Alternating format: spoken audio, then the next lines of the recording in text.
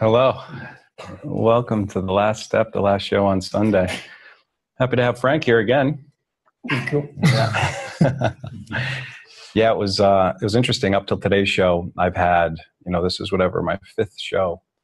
And I've had this anticipation before, and like sometimes it would happen a half hour, 15 minutes. And today, it wasn't there at all. And I went into the bathroom and I was just like getting ready. And that line from the course, anticipation plays no part at all, for present confidence leads the way. And it's like, it's this confidence, but it's not in my own power. It's like this confidence that the words will come through. And it's funny, then I sat down with Frank and I said, hey, well, this is the stuff that was coming to me. And he's like, well, I heard we shouldn't read so much. And I was like, all right, well, I heard the opposite. So I had someone say, oh, I like it when you read from the book and make some comparisons. So not sure how it'll go today, but I actually had, it's funny. I actually wrote over, and we had this idea of last week when Andy and Nicholas shared.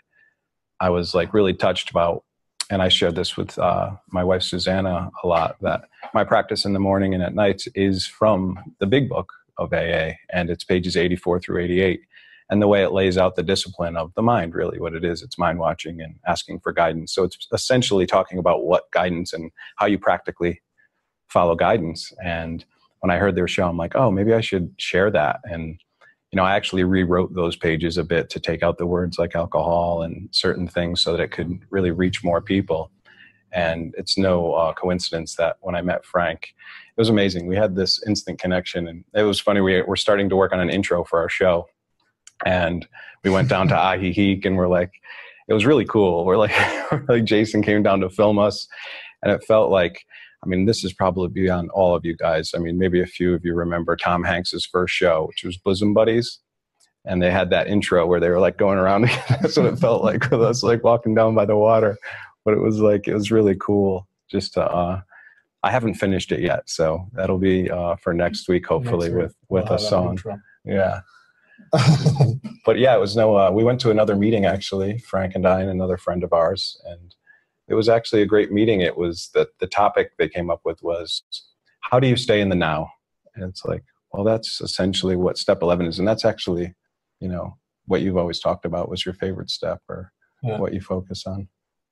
Yeah, I think it's the most important step, because I feel I'm really at a advantage, in the course and in this community, having gone through AA, because you really, in the beginning, you really have to let it out. You have to be honest. If you don't, then you just don't make it, So 34 years ago, it was pounded into me, just let it out. And, to me, the steps are really, it's a very deep teaching, and it's really all there, but it doesn't go into the depths that the lessons go, of the course.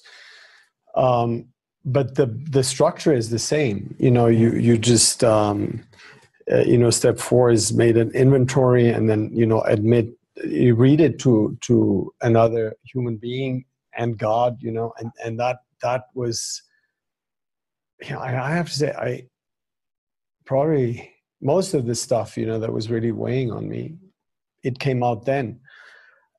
Here, I just go much deeper into being authentic.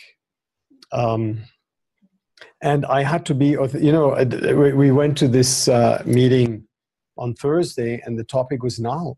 And I started feeling very uncomfortable. I said, now I'm in the course, I'm in this community. And am I really in the now? I had to, and I wasn't. I was thinking, okay, what am I going to say when it's my turn to share? And all this stuff, because my mind is very active. And really bringing myself into the now is some of the deepest work I can do. And what I use often is just, before I go in, is to be here. And I use my senses. I say, what are the sounds? What are the smells? What does the temperature feel like on my skin? And then And then I realized, this is the only place I need to be. There's no other place to be but here. And with the busy mind of the alcoholic, there's always somewhere else I think I need to be. And that's really essential to get to that point. And then I can go in. But I can't go in without being here, and I have to say, I struggle with that still. But we have we have the tools, and there's very simple tools. Another thing is I learned to observe my mind, and become the observer. And then I'm learning more and more, but the observer is the Christ, and anything else that's there is just is my mind playing out some scenarios. Right. And that's a huge step for me. It became very clear to me yesterday with the movie again, that it's all a scenario. I really get so much out of the movies, and I have to say, this movie watcher guide and all this, I really can't recommend that enough, because it takes you so deep and it's fun.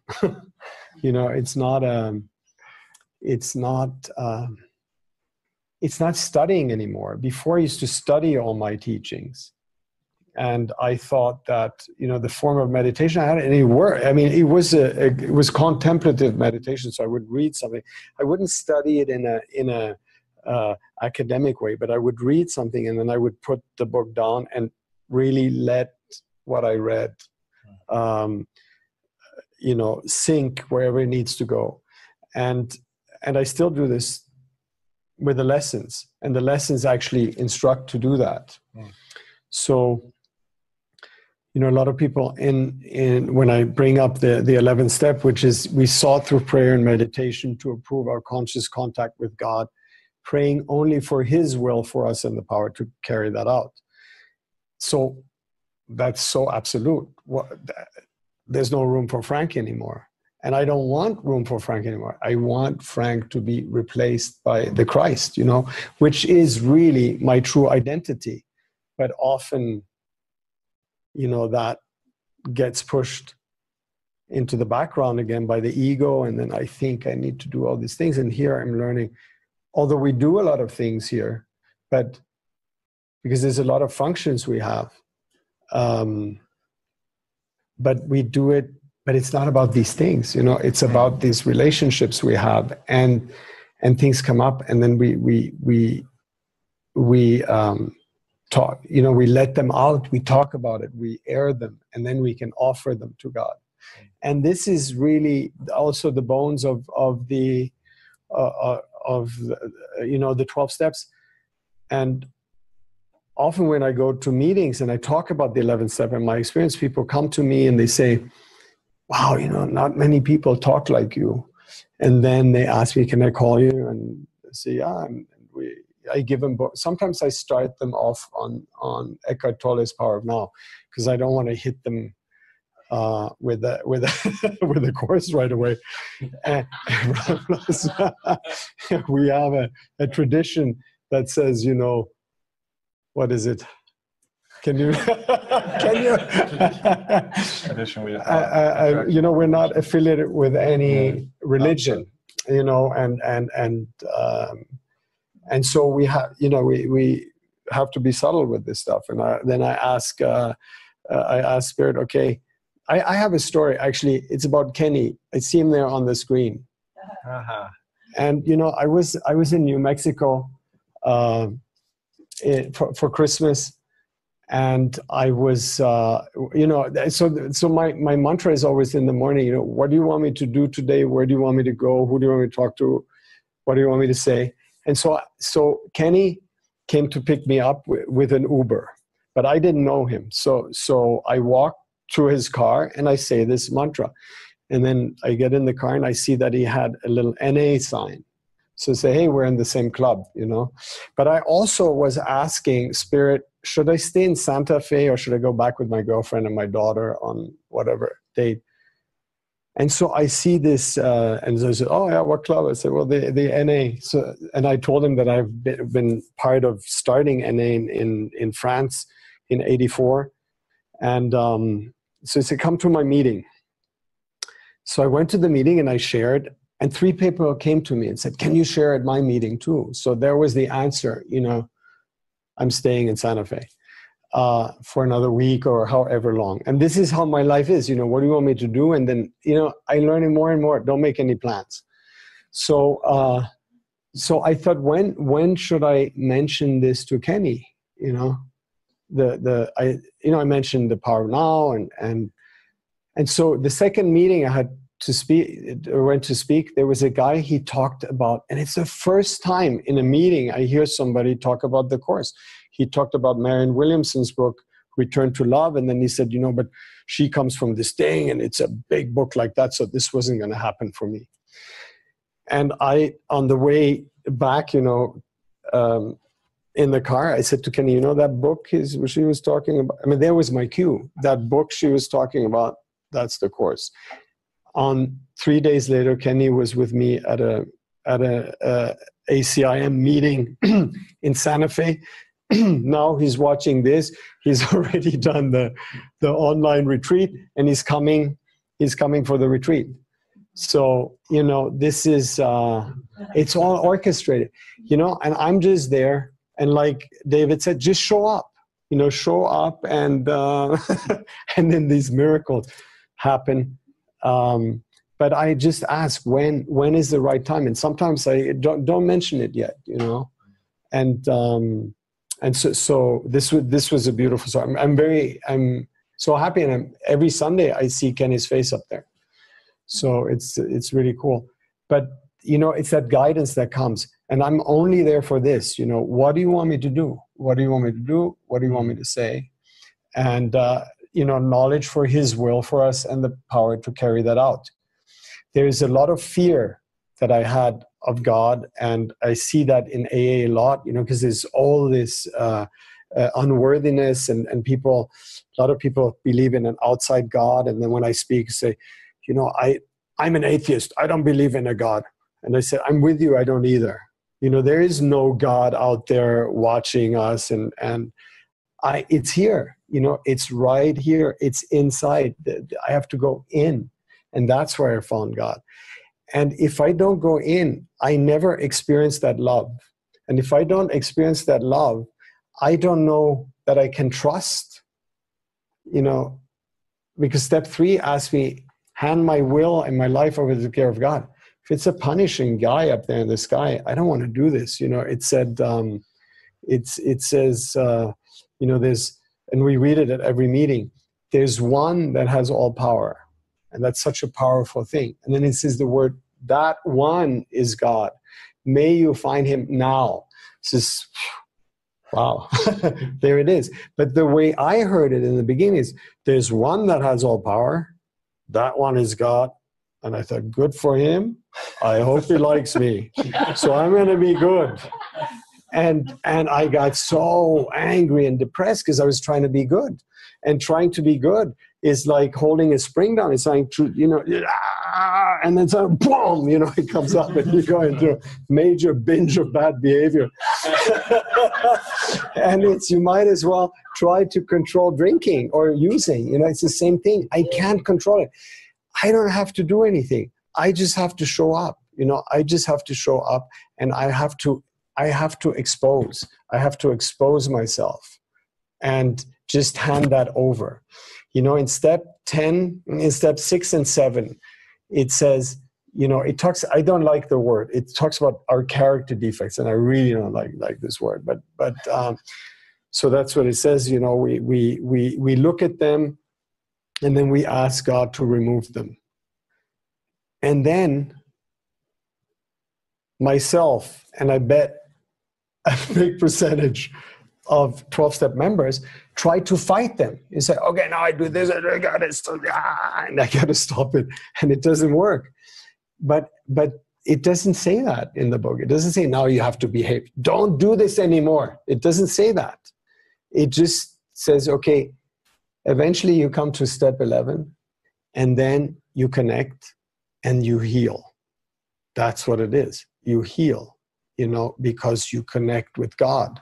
And we have to do it. And every time I go to meetings and I talk about it, there's a big part of the room that responds, yeah, I know I should meditate, but I don't. And, people with 20 years or so, how can I ever get to trust that, God, which for me is the inner Christ, that is total love and cares about nothing but love, and it's peace. And if I don't feel that, how am I going to hand anything over to that power if I don't trust it? And I only can trust it if I know it. So that step is so essential. And in those moments of meditation and observation and, my lessons and the teachings and being surrounded by this community, I realize it's all thoughts, whatever happens. Yesterday, when David was speaking at the film, I looked at him and I said, he's not even there. He's just in my mind. But he said, he's an angel in my mind. And then I look at everybody's, and then I look at the things that I'm afraid of. They're not there either. But I must have come a long way to manifest this, to have these angels in my mind, because it's all in my mind. And what I need to do is heal my mind, and the healing of the mind is in the meditation, but it's also in the interaction with this community, or my brother, like it says in the course text and lesson. I need my brother to atone. I never knew why, and now I know, because I need to expose, and then, you'd say something gets on my nerves, and then I have to expose that, and then, stuff comes up. So the no people pleasing rule brings up so much stuff, and that's the cleansing. And then it comes, like even before, I was meditating down there before I came up, and then I realized, there was a strong feeling in me that this was about me, this now. And I just exposed it. And I said, it's not about me, but I still think it's about me. So I don't have to try to bombard it with some what we call spiritual ghosting. I have to just say, I still think it's about me, and then I give that to God, and I say, just do whatever you want with this. But and so some of the things also I'm finding out is some of these things that I still do, even that the Spirit uses. My talents and my, the Spirit can use anything. It doesn't rip me out of this and say, you got to be perfect right now, or totally enlightened. So everything is okay. Everything is okay, and I can expose it. And to me, that's all part of that. It's a big part of the connection, which the healing, where the 11th step is a big part of that, but also this exposure all the time is that's where it is. And then suddenly, miracles happen. Miracles like even just thoughts, like the thought I just explained that I had at the movie yesterday. That's a miracle for me. It just doesn't exist out there. It's only in my mind. And that's where I need to heal it. And I don't even have to worry about how to heal it now, because I'm here and it's happening. And that is the big, that was one of the big lessons for me this week, that I realized, a lot of the awakening, I thought I have to make it happen. And I don't, And so I hope I went all over the place. I don't know if I stayed with step 11, but I hope that was okay. No wonder I wasn't anxious for the show. I didn't have to do anything, literally. It's funny because you talk about it and it's like, it's so dear to my heart, that step 2, but how do we come into that trust? And it's like literally taking these steps of when we hear guidance, you know, it's that listen and follow. And there's a line in the paragraph on 84 that says, you know, what do I do in the morning? And I ask to be divorced from these thoughts, from self-pity, dishonesty, and self-seeking motives. And I did that from the beginning. I actually started people off on this really early. When I would bring them through the book, I would start them on that because it's never too soon to start praying. And you may not hear the answers as clearly until you've done a 4th and a 5th step and done your amends because you're cleaning out all that wreckage. And then you start hearing more clearly because the guilt is lessened and you're moving through, you know, layers. But that part, you know, when I actually pray every morning, and I still do it, the same thing, please, every day, because I have the same, you know, patterns. They say in Alcoholics Anonymous, our anthem is me, me, me, me, me. So we have to actually get away from that self-thought all the time, because that's where the mind wants to go. But with that, you know, what does it look like? Divorce my thoughts from self-pity, dishonest motives. During the day, it's not taken away. There's another part that says we ask God at once to remove these character defects or whatever. They're not removed at once. We ask at once, and then they're removed to the willingness we're ready to let go of them is what happens. And with that, it's like, for me, I started to notice, you know, because all that is, those pages as well, is mind watching. And I'm watching where they actually crop up. And you mentioned people pleasing. That's actually dishonesty. And when I started to see that, it was like, oh, I'm actually not lining up what I feel and what I'm doing. I'm being dishonest. And I could see even thoughts that would come in my mind, whether they're self-pity thoughts or, you know, self-seeking thoughts or building my ego. I could see a thought come in. And at the beginning, I would see it come and then it would come out of my mouth and I'd be saying it before I was like, oh, there it goes. It's like, you can't put the toothpaste back in the tube. But I could actually see that this was a pattern, that I was saying these things, whether it was a victim thought. And here, sometimes one will come out, but then it's immediate. Oh, I think that's coming from the victim place or whatever it is. But for the most part, the more we do this, the more we can see the thoughts, and then they just sail by. And it's like, oh, okay, I don't have to believe any of it anymore, you know, and that's what you're talking about with this, you know, letting go of what it all we think it means in our mind. Yeah. Yes. We were at the meeting, and it was funny, this guy, I had shared with a friend that, hey, you know, find someone and go get a phone number, and, you know, someone listen to their share and go get their phone number, and maybe you can connect with them after. And this is what I did with all my sponsees, and my sponsor did with me. And part of what he taught me was, don't ask people to do something that you don't do, you know, demonstration. I was like, okay. So there was a guy that had a beautiful share there, and he was actually talking about observing the thoughts and all this, and he was meditating the whole meeting. And I was like, all right. So I went up and I said, hey, you know, what's your number? I'd like to, you know, have a connection down here, because I'd been to a few meetings, but I don't, you know, I have a community here. So it was like this idea. And I asked him for his number. He's like, oh, yeah. He goes, if you want, I can teach you to meditate. And at first I was like, I smiled. I was like, okay. So of course that thought came, like, is this guy, you know? And I actually, it happened quickly, but it's like doing the Spiri process in my mind. I had to let go of this desire for respect, or this belief that, you know, I'm seen in a certain way because I wanted him, you know, be understood. And it's quicker now that I can let go of it. It was like, okay, yeah, maybe we can do that. I come with, you know, my friend Frank and another friend, and maybe we can, oh yeah, that'd be great. We can meet before the meeting.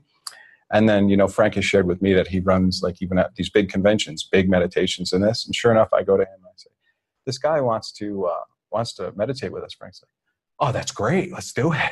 I was like, all right, what a great reflection. Like, it's so beautiful. I was like, okay, I can trust this, you know? And it's the same thing like your story with Kenny. It's like, when you get those prompts, when you get, oh, I'm invited to 3 meetings, and then that's the trust. You follow that guidance and you see that the reflections come back, and you actually see that, oh my God, I can trust this. I can trust this voice that I'm hearing.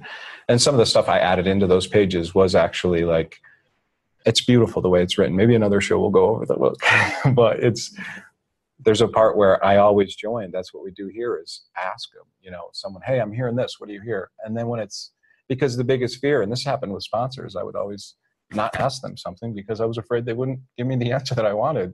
So we would call it answer shopping. We'd have 3 different sponsors, and then we ask the one that we would know give us the right answer. But here it's like we're only hearing one voice, and it's only hearing what the guidance is. So, you know, that's what we kind of do. Yeah, I've done a lot of answer shopping. And then, you know, I got the answer I wanted, and then I got really resentful to the guy who gave it to me because it didn't turn out well. You know? Yeah, it was humbling for me too.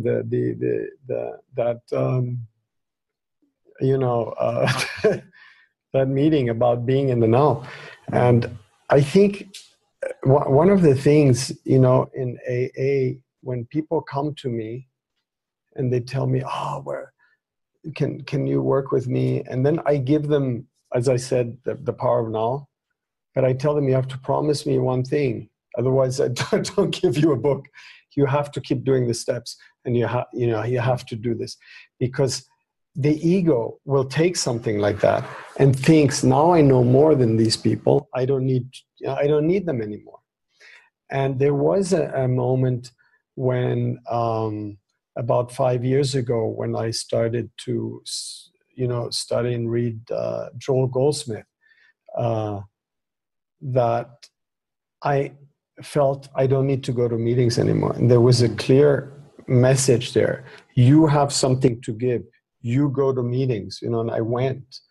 And when you said and since I live all over the map, I have many groups that I go to. And there's one group in France where whenever I'm there, they give me 10 minutes to do the meditation. And, you know, so every group I go to, I'm guided, and I have a function.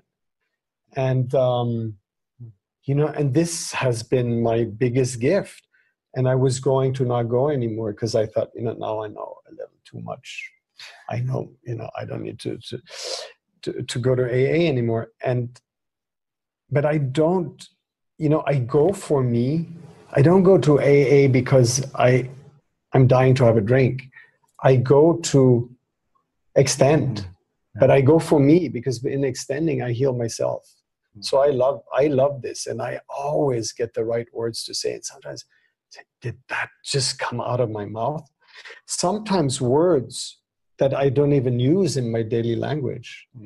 That, okay, I should have recorded that because that was very deep. Well, that's against the traditions. That is. So actually, we're not allowed to do this. We don't record. Yeah. So that, you know, that's what I'm just the mouth. I'm being used to say words, and that's my prayer. What do you want me to say? So I hope I did that well just now. That's beautiful. It's actually the one, right? Use of the body is communication. So we're on the right track. Exactly. Yeah. So that's been another edition of The Last Step. So next week we're going to have music playing now. Yes. Maybe I'll even tell the story. You've heard it. I've heard it about 8 times. Okay. How I came to the song that we're going to play. Yeah. So we'll have that for next week. And we'll see what else we get into. So I think that's all for today. I see John out there, John Wetzel. I see Patrick. Ken, nice to meet you officially. Kenny, yeah, we'll meet him in Oh, is that Netta? a month? Yeah. Oh, hey, Netta.